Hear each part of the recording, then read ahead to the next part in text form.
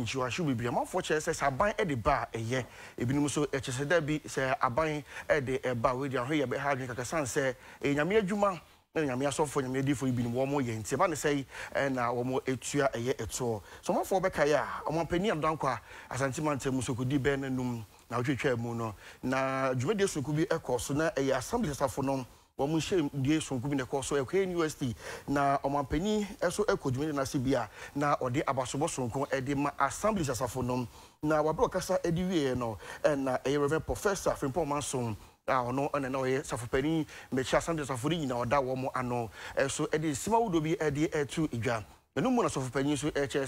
se aban eye krado se obeji to na omo so bi mafon de to nom so mi na aban be ka bomu na etimi abo to aso krado tu idwa ana wuchem se o masori ni pokra de eto no mutua bi dadaada anya asem kuma insaban ka so be bisa o mujitu mu se o man punto no mo nto so beboa ama bibia akoso kama saa asemi nti na enne anajiti ayeye ama onyankopon yadom ama yensa aka Apostle Dr. Isaac Owusu-Bempah ono na yekofa bai the asafo a ye from so Glorious Word and Power Ministries ofia na najuya nyame sofo ni bedi nkomo ne ebisa no ensemi a aban pese omode eba and say the Ghana folk say don so esi hu no nyame sofo e wadi aso ndwen ka papa na mishra medase papa na boko de nyame adum na so e adum ya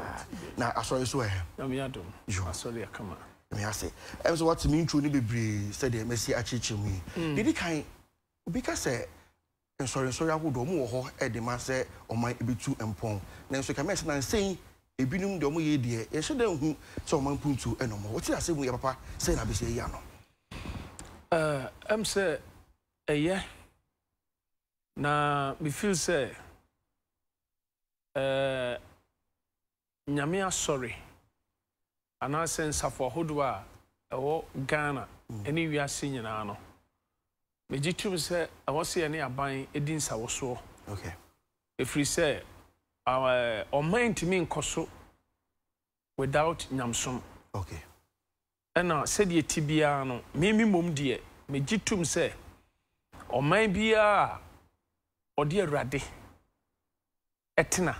ena o man pani bia no a ode ne re hye onyankopon mu no hunu se awrade ene ne boafo na onyankopon obosoro ne asase ebetumi aboa na mo etimi abu ne man no ana onyame tumi esane ne so ema ne niema etimi koso ema o man etimi epagya krabehwe ntimi de megitum se ye di nyame asem ene mpaibo ne bu man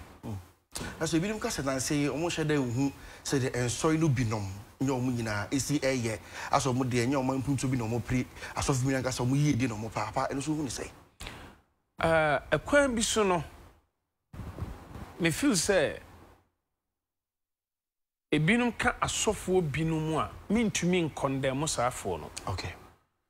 me feel say oye nyame nipa ade oso odwene ho kane ene se nipa nkwagye eto so biem se onipa ebenya asomdwie na fe no obedwene mo man ho se o man no ebetumi aduru ba bia ewo se duru but se koye se wonko a ana wo ye nyame nipa na wo hwe wonko a wo ye die mu wonko a wonko so okay na se wonwene wo man ho a eno de me feel say na che se wanye ade a me feel so nyame soma se brabe efiri so nyame ofrew ema oman abusua ene enipa ai individuals onyame frɛ nyame nipa bia ema nation families and individuals okay enti eno calling Jesus basasi so no obasasi so ema wiase nyina se nipa nyina benya nkwagye ye no nyame ntem asan ye baako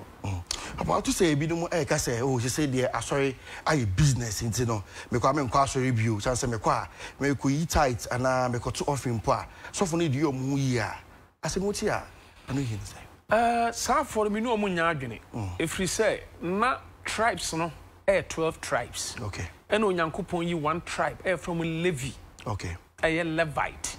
onyame kasa kire omo se mo nya adwuma na 11 tribes na ka na nya adwuma na mfaso mu benya no omo mfa mra meboa saa tribe na nyankopon atwi so ma ye levifo so munye nyankopon adwuma nko a okay omudia ne se omno mbeye nyame fie adwuma okay ombe kire enipa ekwan obefa so ehunu nyankopon ombeye enipa ni nyankopon tem ginafo ye from Levi ana Levite sankrofon de no munya adwuma enti bra Moses echeche Israel sase no omunkwan ya ma omubi sanse 11 tribes kan nyina nya adwuma na mfaso mu benya no omumfa bi mre omo na kenka trosem kra no a Bible sisudua ka se na sabre num no eyo nyankopon na sede se aduane mpo empa onyankopon fi eno nti no so bi ka se ebia sabi mprediasa onkwa asore nkonko bo afore ye onkwa asore nkotua ntutuso odudu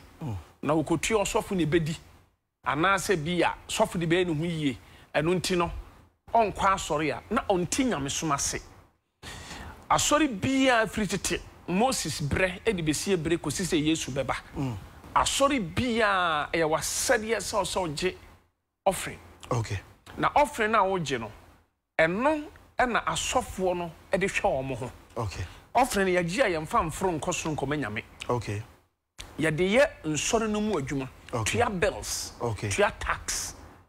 eno bi na asofo no so de hwe omo ho fisa asofo no bebrebe no nya adwuma but asofo no bisu so omo personal businesses omo ye no so mintimi condemn omo okay enti se wo free se wo kwa asore osofo no be kanya mesema kire on na ohwe wo kra so enu sunsun so nti waso so hwe no honam mu no no so timi nya ahoden edidi ebegira na na so kanya me asem kire edem paibo ta wachi ema wo sre wo no so no ebi so timi son so na wo so timi edi yie na ukoso ewu nyame mu nti sa nete papa nyame di wa ye adwuma bebre wadaroma enei wild wani hwem o my Ghana ewu mu ya said ya sorry no musi di omudwuma na uji this high business ana me mom de me ne asofo a omusa ye businesses any problem anya sofo ye business o okay asori na nka say esi honom no uti asori we de e business no mo ye nya say bia okwabrane na matema asori na me say businessman na me ton specialized there be okwabrane asori na nka say wate no uti say we de e business na wo ye uhu bibi sa ensori ni bi etonton niema okay asori bi on mo mutonton oil okay ebi kura tonton kun ne nsemena okay ebi kura tonton suo enti no ekoba ne saade a akwan bi so no na akwa se business abem enti no minim de enti ebinum yesa but me Owusu-Bempah de me ne sanfo ne nya adwene so se ton oil okay edege 1000 Ghana okay edege bi a 2000 Ghana 500 Ghana ne sa ne manema no me no mu nya adwene so se ton oil ana se ton nku ana semina e wa sore dem ana nsuo me ne sanfo ne nya adwene papa ho ne ye be saba ho bi na ye hwe de aban ekaye se mo wapam gidi se wasofo utuato e de mo dada enti se aban ye se e bi a o de to ba se ensori nyina ye betim tax a wona aban ye adwene sa asem we me nwanwa me nyintum se aban a wo sisuo sesei ene de tax aba okay so say Christopher na ansori so ni ntua tax okay enya nanado dan kwakufu ado ene o de san hihye we yaba enti me tisa asofo bi bu afu e kasa me bi twi no ebi kasa me bi etwi sebe ye mampene nanado dan kwakufu ado na mamu anetimi ha me pa because me kano crachro ye tua tax okay every tete ne statutory tax aba kwan be so wada ro machi mu kaka me kai ya papa John Dramani John Mahama yeah Dramani Mahama yeah John Dramani Mahama ono ne bremu no ne etua tax okay enti no tax nya de a feina a Christopher betua tax ana senso so de betua tax enti no so obi kase o ma pani e de mra foforo bi aba so se Christopher tua tax a enti o mu blemu o ma pani a me no mo nya adwe papa se ne be ma pani de so se asore mu kase mutua eto a mutua ne kwan be so se na musiye no chechemu kakra de aye no say busumi bia iris and a snit okay ye tua ni nyina me ma sori sei ene sori bebre aminim ye tua okay enti nya new thing aba enya afa na obi di aba ye tua da bia every month bia ye tua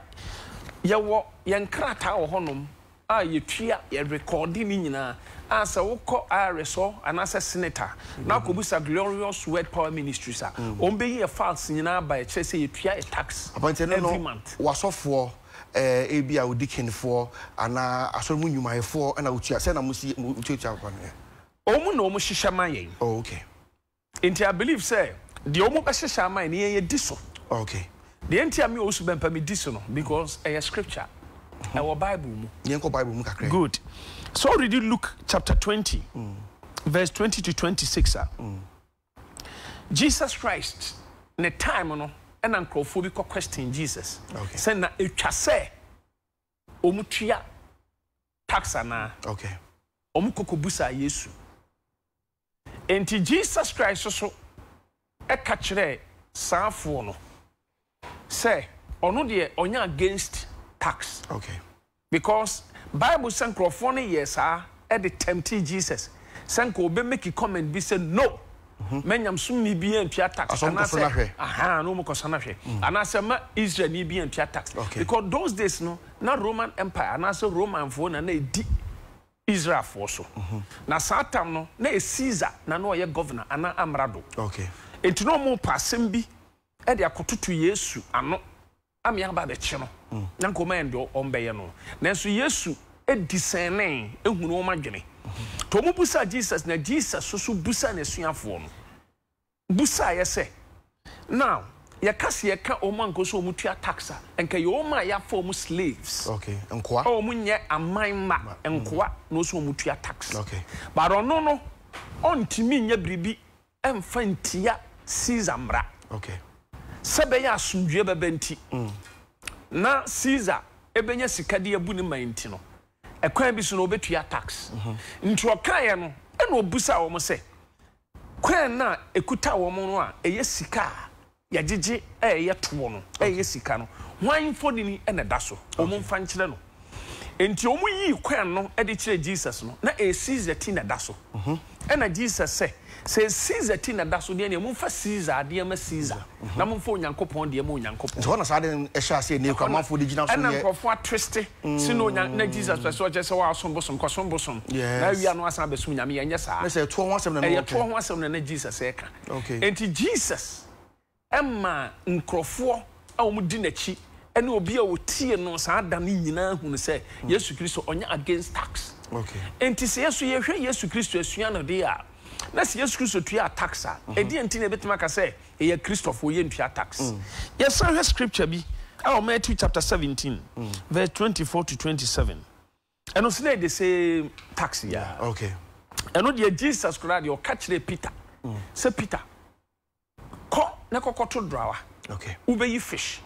sika wona num no fa kokotua ye tax no maye enti Jesus ama Peter kokoto draw yi fish and tua tax mama my last scripture Romans chapter 13 verse 6 to 7 where the Paul na na kasa okay Paul say say agidifo ebetua tax okay ama aban sebe aban benya sika edi bi atua ne workers anansa aban dwuma yefo ka sana Paul kan you okay in 2 tiers ma Paul kan na tiers ma Jesus Christ kan na just a kwan bi so no untumi condemn tax okay enti so bi kasa ne buofu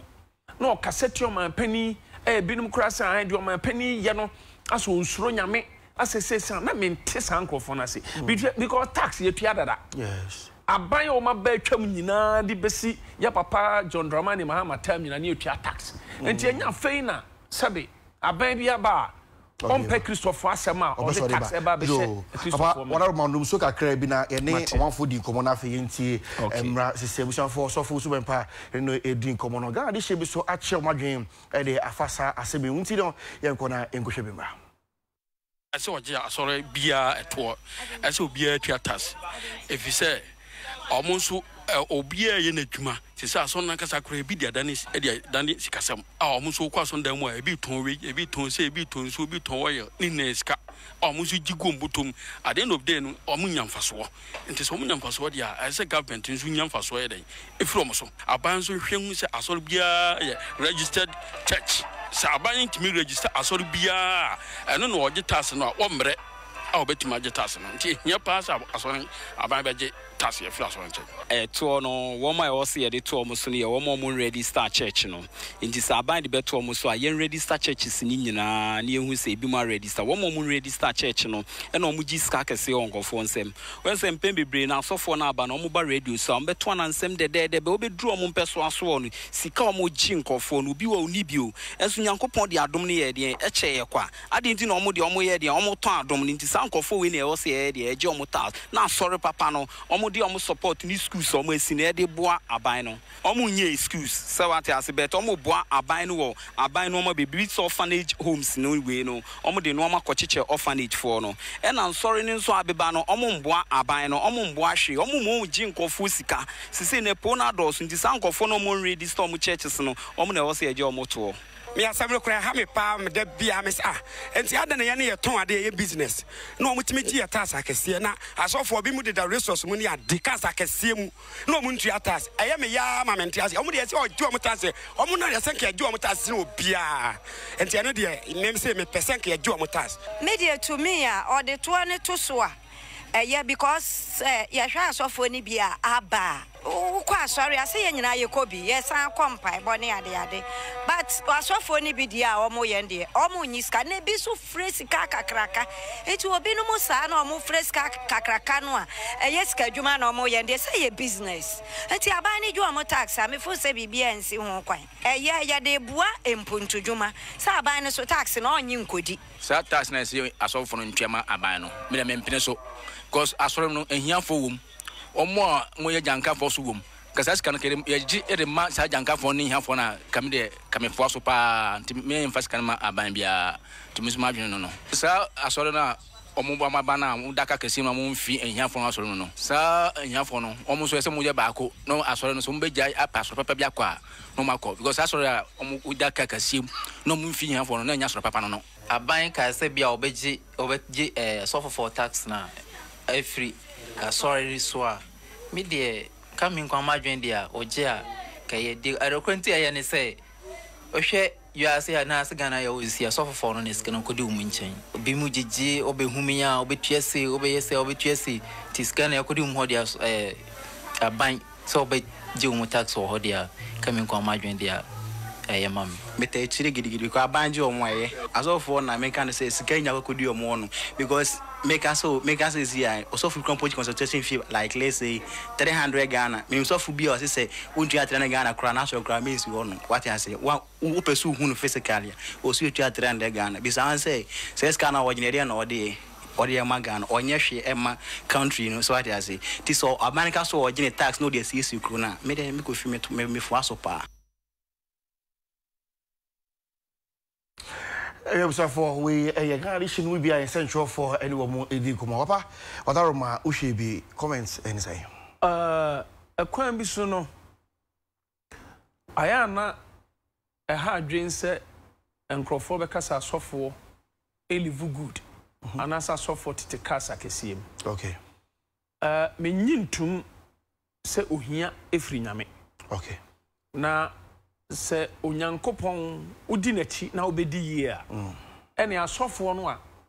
edom ehwen so aba be di adurade achi no se yan show amadom na ehu se nyame timi hye nipa nyankopon timi boa ma enipa ma nipa etimi di ye a ebede na ebetimi attract obi ama nipa ko na timi aba be di adurade achi okay ye betimi akọ scriptures mu nkrofo bebre ni nyankopon nante okay ya pekura be start here free Abraham oni nyankopon nante Abraham wani hia onyame hira no okay ohwe obi ti se David mo tetifui na fe uba New Testament mu mpa yenhwe yewura Jesus Christ na tade ye hye no kra no asojafo no twe so ntonto because na efe dodo eno na nche Jesus ba asase so no na okweskafo na anu bi kura de Zacchaeus ano e tax collector there beyond the India and say now on the OJJ tax Jesus Christ edru baby a na owa no afrudua Yesu nya butre gino ka say Zacchaeus sibra na ufie enene meda Jesus ko Simon nchen na Simon we sikani Matthew chapter 10 okay Jesus catch the disciples no say mo kono ma mo mfapoma ma mo mfa sika boto na krobia mo bedru mu no mumusa odefo wo ho okay na me kontena ne nchen na onhwe mo onfiri mu no onhwe mo kosi se mo be kanyam se mo kro no mo ewie ohun sa den na se mo ko sikani bi ona se okaso wonyem na mo ufiri ono mo mpropro mo na se futuru mu ho yeah but the obeje mo no boma mu nsuo kru wa ama no na katua mo ne da efiri se odwumayini na katua se no na Jesus Christ ba asase so no otena donkey so donkey otena so no obi antena no so da yes anke ne yanke beka say brand new car obi antena mu da enti no sabe na no aye ko bank ami hu car fefefe bi a say friend me back okay Mercedes Benz brand new white color car na fepa na am say car ye fe car ne parke a de osi free car ne nasisi fom ni trinyin pese okuta podua regi tuntum nyina hyehye ne sasa wo ye komfo ti comfort mi da Mercedes Benz me back ne board den dia buru $200,000 komfo eso minyin tum sa Ghana fo ebehunu we criticize na so sofo tika efi made enti no se criticize sofo Nigeria heya da bia meka asofo bebrebe e wo private jet na no a sofo pani oya depo ne birthday keke the member store cars 200 and they could chair no. And your papa Archbishop Nicholas Duncan Williams. And your papa soft one penny for say is to Anabamo. And your new board do not dakiwal mills mo. Sabe omotete private jet one into the end. Because your papa Archbishop why you jumapa. Obi say Reverend Ransford Obin CCC. Yes. O see watch what making impact. And it's a sanko for we said that Kaya Femo and I said private jet ma and so what? Oh, and you know, I am man for yene, so was our software the Omudia. Now, because of one chain, Nako, you offering was sort of them one, Nako before Debbie. No mom, a quaint be swa, a software be faso, a jinko for Sikano, and your papa. Or something will mark who know be Tieska. I mean, how can I hear about the day? Show some baby because of the Marqua, it's a Muslim from Marqua. Say a woman, saw the Marqua, as young Famaqua, but the same trust them now to say, your cousin Penny the Dias and Pano. Into the Marqua, into the Bamaqua, into bears, so don't you of the commando. Now, dear, another bear family, so for Sue Busia, so for our wife, our ma. And I saw for so sabi nyam sam no aka onya business on tonton rice and on tonton shoes e wo krom on kokwan so ma enyam djuma e na oye enti emu se ho se sofo preach wi an konfa na no kopem dan e mu jaba na atafre enti sofo de sabi eni kwan se sika ko no boto na onni hia na bede no betimi concentrate aba be preach a kire ni papa be se ye si bibi su dua na fe ye wura sa ho no eti eto na sagisa aban de ba e ye se won fama mo support eto ne de wo ho dadawo eto na nkrofo sa fe na aban de ba se bi afi na opesi odi bibi kakaka ho na aban asema wo kan se eno kra no mi ntimfra aban anu but abamu penifoni bi na dia to dwa sele mekan penifoni bi dia tene se ensori bi wo hono mo a omu ye businesses sadia medi kan omu tonton niema wa asore omu ye businesses because sori ni bebrebe ho kura wa bie bookshop ebi ma bie companies e wa asore num omu afa workers omu ye adwuma nti eno sa no sabe obi a wabie na adwuma bi o ya adwuma bi atua taxa wo ye sofo na bia waso dem wo ne ma bi atonton a unya income te so obi timi kasa otimi tonton e bia oil e di meki e bia this amount a wo bodin a eno sa no na aban se ene amo a mo ye adwuma asofo na mo san ye adwuma o ma so dem a mo tonton oil ne nyama wa so dem ho no ene mu ntua no so tax papa obi so enton bibi e wo asori dem ho na so no e chance de oton ade And also, a crown best. A big consultation fee. Fasika say, a boy, dear Juma, Akesaki Simu, you Chessica tour, a few dollars, $1,000 a bus here, any idea. And also, the amount for to come once. Papa, so big consultation fee and your bonnet. Bible said, Yam fan supplying Konya mini penny. And nunti time I saw.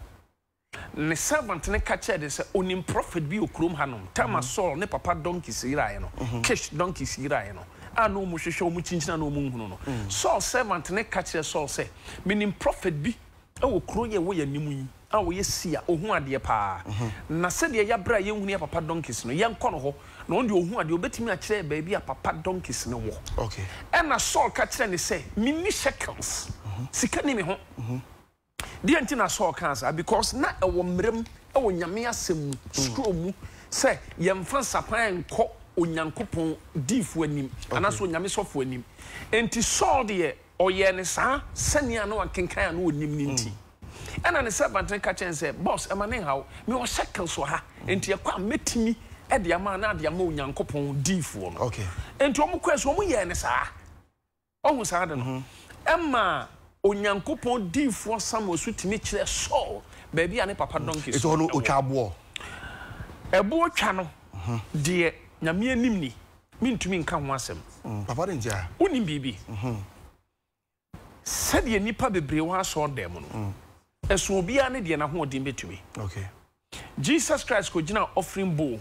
oba bi e de ne last to offering bowl no yeah na eswa but Jesus can say the oba ne woni nyina no de abetum no oh ema ayesen na ho okay enu nti no se asore dem obi e bia ne last nyina ye 10 Ghana but obi so ono ma oh more than 20 million ono feel say de odi manyame a ebe so nyame ani ti se able affordable uni can ni able affordable Ken affordable no or the niama bisi basa ne ba for the Bible so nyame ani anso ti so nyame ani enso offering a ene me sofo no me kire wo affordable a wo ba nyame ani beso de enti a me kasa ne se onyame antwabo ama able ni Ken okay but Ken affordable no eye bisi basa eye enobaye odo se eno na no ye hu adwuma ba wanfa de sombo a mo afori a menyame but able de offer odwan wa drosra de osombo ene de bo afori a menyame ti menyankopon ani so able affordable Ken affordable nyankopon reject enu nti no se me pese nyame hira wa adanti na men kire wo ama nhunu o level any offering I was so it's about that room say obi ba sofo Owusu-Bempah nim for say twibo si akoba ho na me level no enuru ebia so 1000 Ghana for eniem mo de mo mra ha na ebia 500 for so ni mo de mo mra ha 200 ni mo mra 100 ni mo mra ha eti papa empire ni different 1000 to 100 Ghana no okay empire ni nyina the same okay de wa ho odin betumi nyame otesuro no hwewa ohu se we no wa ho odin betumi okay enti onyame otesuro no hu se we no wa ho odin betumi o hira ote so ba no a wodi ne last got to offering bowl no se fa won kese ye no fa won kese papa na nsa mun kan nyina momu na do bia won fama se o kana sa yo obi so wono mu a e wo se nhira nyame di ahira no ne level no e kese okay enti wo se ono so ma kese na e match ne level ade no e nyame e wo hwa koma mu no ene obehira wo nye sofo no okay enti onyame na wo bo afori ama no no ono nim de wo onimu bank account mu nyina ni sika wo nyina wahu saade no enu nti no se osofo no de ogina ho obeka enye force mi hu na mi nyi mi se sofo betwi Ken e wona so dem se ma frɛ 20 million wan fa ma bia ye bebu ana ye bepam afra so dem da bi o wa wo hwa enhira nyame de ahira wo breakthrough nyame de ama wo no eso e bia bosum no mu no nyame hira 100 million okay wan kasa trans dwene hu se no nyame ahira 100 million na ma me fa 10 million koba for de nyame ma me fa 20 million koba for de nyame obi so ono ma bia bosum no no nyame hira ni 2 million enti abi ono obetimi di 20 Ghana e na abo for de nyame papa de ana Ghana fo bi e ka ho asem ne yete se e fa se bi a o yese wa ba sorry o how no say na tie ano de pa person unya big true na eno ne de emergency de wo ho 2000 Ghana it's emergency in the child to hold on with me abra asori so pe we buy na no se bi omo de ahokire e na de e ba iti no se wa ahokire mu na odi 2000 Ghana se ne de no yakobon hands of money manum ya on sa wo kan bibi se ubetumi abra ye use the word ubetumi a osofo ebetwa ebo ato ho okay 20 million 10 million 5 million 2 million okay 1 million ubetumi a de na wo ho din betutumi okay entini kwase a condemn osofo no say waka 20 million ti okay ubetumi a wa ho din de na betumi minim nyame nipa bi ewo Ghana ha ya a komase na no wo okay o papa ma ni dwetri so mfanya adwuma okay o chemu edu eno no fa baako eno de nkono no ekokobo afori ma onyankopɔ okay udim se onyame hira papa no ma papa ni dia ma ni din tenei tre Ghana nyina ade bi on sabe so bia na ye hira okay oh eno nti papa ekwan bi so no se de tibia no ye po ye mpew sanete ye wo sacrifice ene ye wo offering okay ye kase ye kirekire mu a eye niam bebre hwe unim papa because of ebreninti yeah edinti ena Solomon bo afore ema mo ja tineti sensuo okay ema wonyame efri ono na himfie eba Solomon hono be free Solomon say my son edintra because Solomon bo afore na obi amobi da okay ema emo mo ja tineti sensuo ema etachi nyankopon heart okay time Elijah ehunu oba no Zarafat ni ba no o ka chen se de onu ma kwakodi ewu fama me yes ogiye no odiye no so wanya bi enu hira oba no Shunammite ni ba no o ma wonyame difo no room candlestick candle sponsor no enu difo Elisha kan se de wanya ama minti oba de na ahwehwe o se me hwehwe ba enti emusa wo se kwanya ma difo Elisha anka bibi betimi attract Elisha ama Elisha timi abuso oba nsa de na ahwehwe enti aforobode eyewa enya force mimi se maso de men force nipa the more na be bo afore ye be kan nyame akoma no na onyame ye hira mimi say me ba afore ye pa pandemic no enya wo ho me kan in general said the Ghana force kan make be quick one na ye mba pa ko bi su na fe ye bre na ye asom ebinim kasa abu hu na bi asore ho se bi aku se be nya do wo mo ho kire mo hiafo wo ho eso da bia ne ye yerisafo mai na ye gisike fro mo no na ohia e wa asore mu ye timi nya sika bi asore wa so for better ka kese na bi ba ho fa mo asofo man kakra mpo no so ahu ni sai enya nsore ni nyina okay nsore ni bebrebe bu hiafo pa okay na ekwan bi sunu yakase bedi saasemo yeschia Jesus kan sembi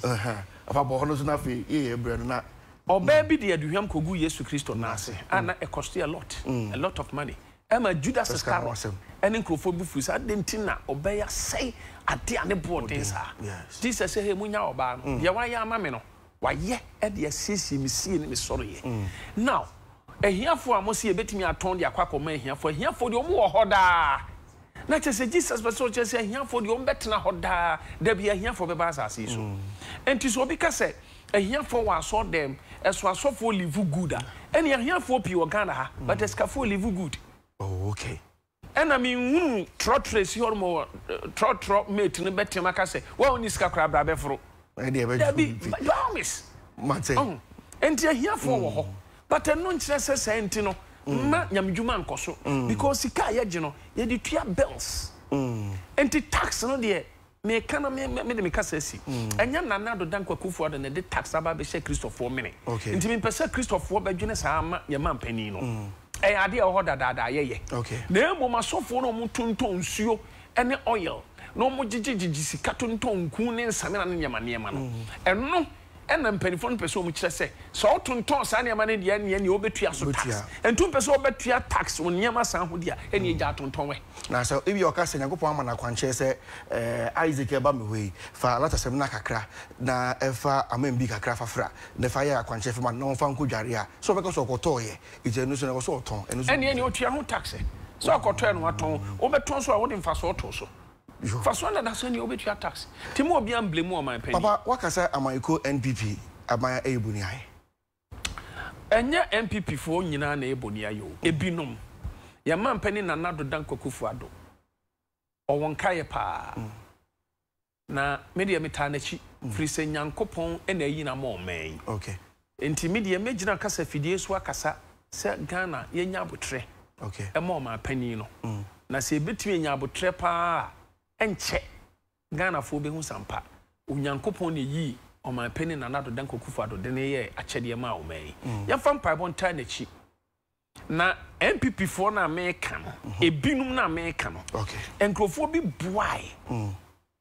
tama no mo ma power no enkrofo mo buae bre mo jani samo mo nim fifiri e de support binum constituencies e mo mutimi wini ye no enkrofo bi ba me nchen mrantie ne bebredi ya ode ni sumba me hoda bia okay e be complain se ya bua somasi esoso nya position o friend kra onfa o friend kra onfiu esa na man krofo na tobaha okay esa na kwese woni nka ya Jesus Christ say eya kotafodu e na me so mu yare na nkro na ka no wei sedama ya o de o man pani ye o man pani nim empire bo asofo bi body ta na chi enti time obetra Ghana konya so no o ye Thanksgiving onim say brade na de ne buy into a Thanksgiving service e ma ye da nyame ase oba ya no se no obesi asore dan ma erade e na koma so de e na ni so de hunu chese o won kai onim say the battle is the Lord's no kai no nyankopon ma ni di nkunim entimi de ye man pani ene MPP fuo bi won kai pa titru ye man pani on kai pa enti otuni na si ma so dem e be de erade ase e da ma sore ase ohun sa we na chese on kai but nkrofo binum o munya position bra no munya position ha mu ha mrantie bi o ma mrantie na na bo munya position no mrantie ne kura call mo ma e busy o fro ni fin kura o mfa enu ntina ma me kan sa asem no enu nche se MPP party na ye buniaye but binum e na ye buniaye papa wade no akasa ha fin pinu ene aduo no de obi ni nkunim aw and ya de da ho say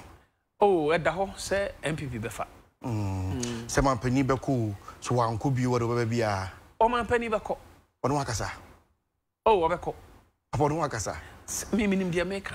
obeko dia meka bia jimidi obeko na enti se dia manfo sika so amamu yi hu so enti dwoma ma besa aba na oba obedi nkunim no hu ni sa papa o man pani bi obetra Ghana konya so first year second year ene ama ye den okay even David ko nyankopon chusu no ma Samuel sra ne mo obetra Israel konya so 3 years na Israel ya basa rough na ne man koso kra na fe Israel for okra bu so mo say enti no kra pass nyankopon kasa chodi for Samuel say David no nyame yi na mayen ene ye bresa 3 good years say na Saul nyama bi oyeye ene kofa ho brebe to David so enti man pani na nado akonya na oba betena so no oba ye no na Ghana ni good condition okay enti ana nkrofo ka so ye campaign or promising or president Ben or campaign on promise o nyina promise enyom nyina timi fulfill o promises ni nyina kosi say 4 years ne be so ti no man pani ya papa Juna Jekum kufo ka say 4 years ne so ti be kran ko mu fa bi nka ho because ya man pani buy afa no anya say wanya 1 year and I think say 7 months yeah 2 crying my oh enu ntini yanya abotre ne yentwen because obi obeba betena Ghana konya so bia first ya second ya niam ya rough third year ekona na niam ya kama third year nso na ma be kama na obo nse 40 years so ne ya san kwakwa ya campaign akototo aba enti no memom de meka kire Ghana for say yenya abotre ye man pani na nado dan kwakufu ado na nisuade hunu ene akoma papa okuta ene ba bi opeso de o man Ghana duro no me se nya se mi dwoma no mu minim de meka nya me befa ye papa na na adoso ye man pani ama Ghana eduru mpempen so obi abo nsampa ti ma peda da John Dramani ma pa man listen boots e ma ne ma mimom de senko betie mafutu a me de me do no o pena asem ho me pena asem pa de bia meka NDC for bebre me in fact I love them oh okay Mr. Niama Donko honorable my Gizo yes omu nyina omu ye me namfofo me ka no kra kire o se ye man pani a dada watwam me pena asem yes but say na do si woni your mama ho na pena asem oh sabi me pom me anu nyina asem but the thing say on say onyankopon kasa kire Nathan okay say Solomon eno no onyankopon atusu na ma o man no but Adonija try asen ko person ko ye ken but Nathan I found the support ama Donija or the support Emma Solomon. Okay. Because na Solomon na no Nyankopon akasa se ono ena onyame achusu no. Okay. Enti ama Nathan akoma ene ne do ekotare Solomon ho. Me mom de na nado de onyanya president na me do no. Nyeso abe president nti. Ena me do no. Me penya ena me nka so emfanyi favor bi emfi nanim. Ye man pen na nado nim se me oya ade na nya meka. Ena oya ade na yeso ameka. Na respect no. O man pen ma amafo. Na say futu be. Na wo ka say ko beti o futu bia. Me pa ne chew. Se betumi a enimonyam a nyame de ma no. Ene sabi onipa bie no mo be yadwuma a wo so odna no kopem dan ne mogya ba no atafre. Okay. Ebe ya nka die nyame aye no no. Anka onfansi ho no ma. Because oba use ni sika kwa. Arentia. Me ka no kra kire. O de ase nyina te Ghana ha. Ontumi nya president da o de momon de ne date nto ha. Sa media me kan na nkofo challenge me. Hwa wonim nkofo mo ka se o man pani John Dramani mama be wi ni no. O ma hwe first plane. Kwadifo bi so ka bi. Eye first plane. O ma hwe first atmosphere. Spiritual realms in the first plane. Second plane, ba ko third plane so a obo se nana do din na da ho. Ba wo hwe first plane na wo hu. To hwe be circumstances no. Ene se the Ghana for complain no. Am wo hwe wa tenka be mo ahyenkom. But men hwe first plane, men hwe second plane, hwe third plane. O hwe third plane na nado akonya da sosio no ma o ne tso. No bi ka say ewe mu nyanyame sacha na enti bia betimasi a eno zo unyintum ga. Ye obi bi on me sealed. Okay. Ye man pani John Dramani mama untimi nya president bi. Enti se NDC for aya ade da ho. Te se de papa ajikum kofo. Said you make good impact. Ye benya ananko obesa ba be president de Ghana. Sa so na mafo ka se James so sha se na bibi 20 man nwintika on sa meto aso. Sanka ye onyame hihye na ye onyame pa. Anka ye nyina ye papa be ta akiri. But ade na nye nyame hihye ye. Wono no wawie na dwuma. Te se de papa Rollins awie ne de ne papa ajekum kofu awie ne de no ono no onhunu ne ho saa na ben yanka on support nkrofo bi mom na nka nkrofo no mom emra me standing against MPP but obi for craba cross in 2020 there 2020 there MPP befa eno de e wo hodada wo science san minim enye se de after 2020 na bibi papa enye se de na Ghana fo hunu so we de efie na sa de top up aka ho bi na wo so gina so awde hyenkumi papa me Owusu-Bempah de sebe mpreduasa na ka obi ahye me botom na me tia na me keka saa de a na ka isa ne me keka na obi ahye me bobi se MPP ba 2020 a baby bia Owusu-Bempah na ka me keka saa kra de a but papa e bo hye bia ni baby obi ahye me botom but mehu on 2016 se me kan microphone believe even 2012 me kan say President Atamils be win election no microphone PM believe even me church members kwa be believe. But see, Emma no be any MPP winning. By any bounds the who answer Atamils. The papa Atamils afad. Enti papa, son at the end. At the end of the year, a nana to bring ye. Onye Nejuma. Until Obi Beshankom. Kase 2020, a papa John Dramani mama besan ba. Bekatchen pakons who soon me no mompaye. No shadi ni ansa no be make a comment on me. Papa quick one, e be na so na. What you say nyame so for the because so for Owusu-Bempah e cause fear and panic and come share na. Papa no hu ni say. Me pa cho. Se si am no ti wi. Se abrante bi begina ha. Na bia the next 2 years abrante ni be billionaire. Okay. Un say good pa. Papa. Un say me catch na ni be jo be kirikiri. But e bia 6 months time obewu. Ya tamfo na ahyehyɛ.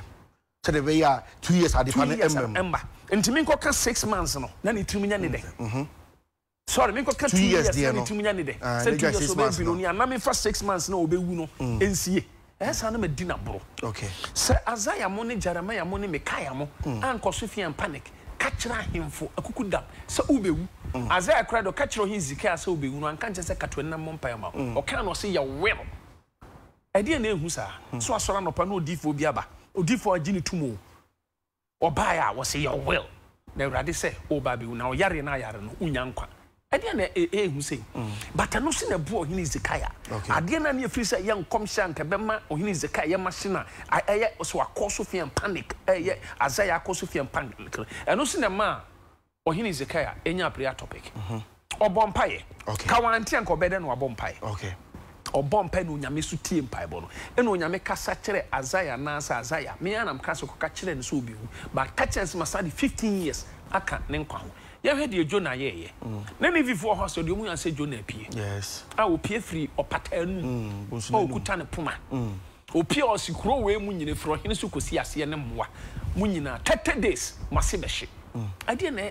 hu chance asemwe. Sa Ghana yetian ma na odifo bi apia na obi apia free. Ase be hye. Opatanum epo ewura na opata bi apie na obi apie frim opie os Ghana fo nyina mase be hye. Ade na ehu sei.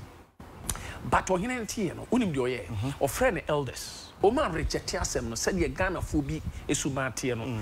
o friend ne elders e no mu yi o ma hentade e no ohine de nson dura na ho ne bottle e no ohine declare fasting 3 days ohine ne kan ya sisu dia say e mo amponya fasting ni bi 3 days fasting o man di o man no msuo 3rd day no eduru ya no nyame ti o mo mpaibo Jonah so akotete ba bi hwe o say ye bebe o man no so okay 30 days ni twama still na ni vinye hwe onyame anse ekuru no adintra enye se Jonah shen control but wahene no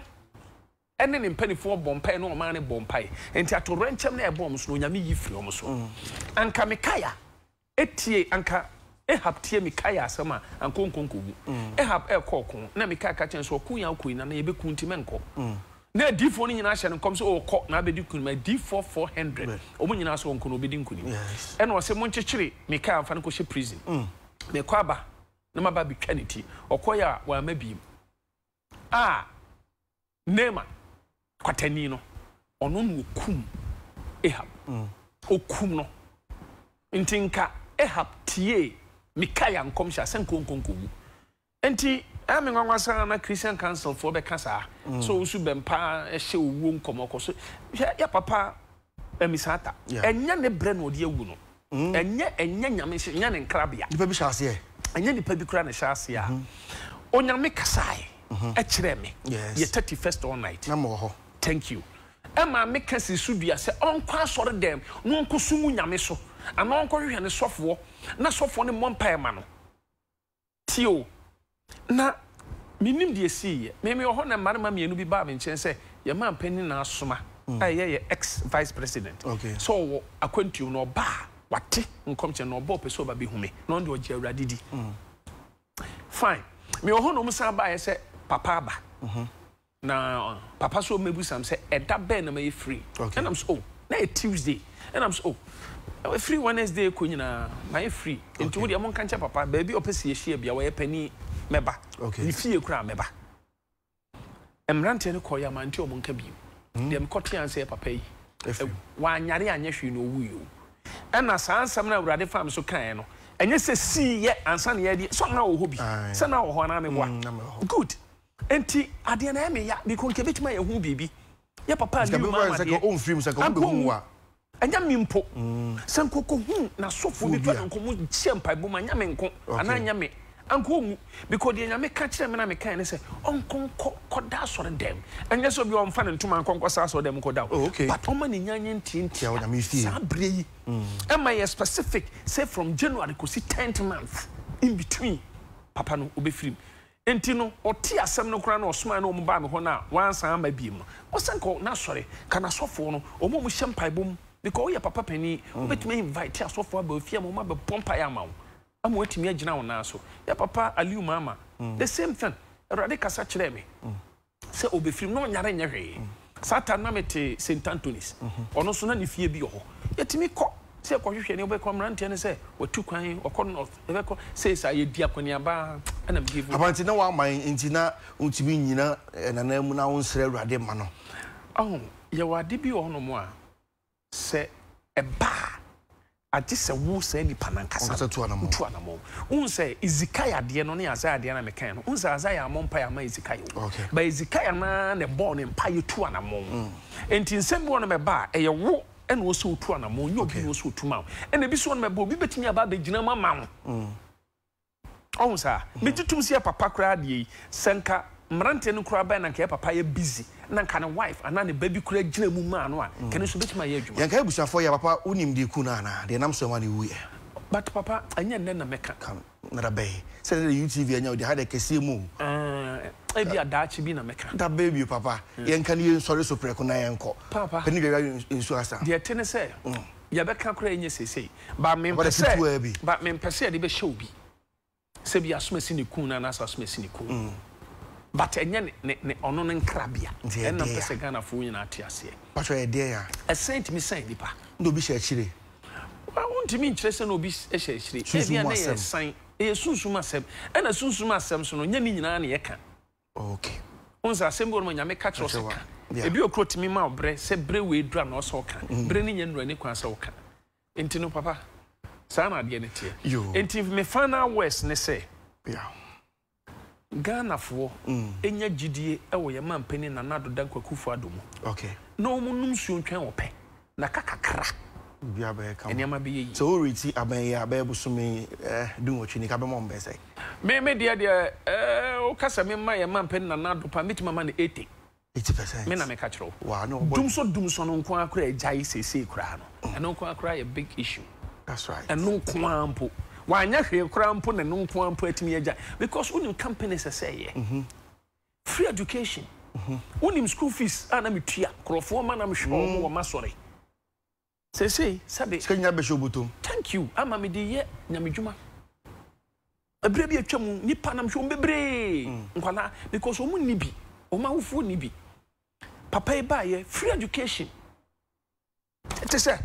ebinim say na train na be call na ba be double track